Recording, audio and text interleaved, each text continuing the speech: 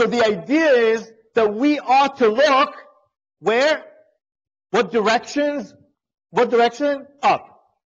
We know it from many instances in the Torah. When Moses and the Israelites, their first fight out of Egypt, who they fight? What nation do they fight? The Amalekite. The Amalekites don't have any straight military agenda. They just it's a guerrilla fight. So it's hard to even expect.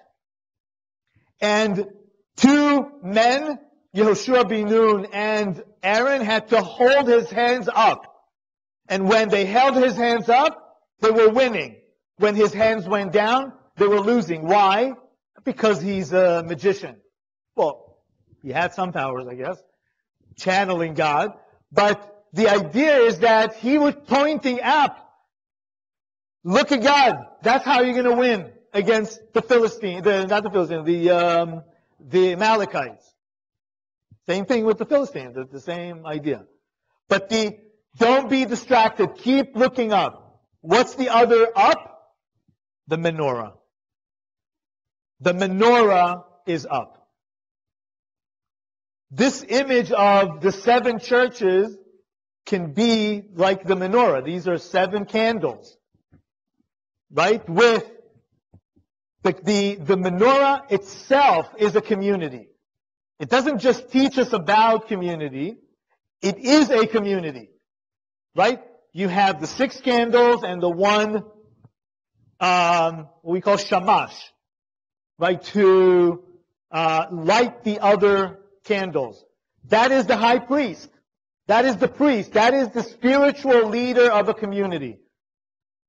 God tells Aaron, the high priest, your job, what is your job? You have one job. Aaron, the high priest, had one job. What was that job? To keep the lights up. Literally, not just to flip up to keep the lights up. They used to do it in the fire, the eternal fire, is that even when they were changing the wicker, they would still have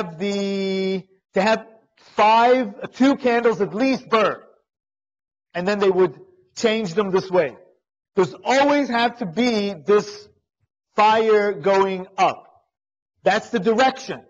Each candle is a person.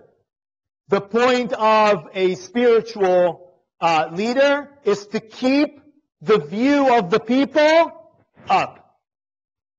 That they're not distracted with anywhere else.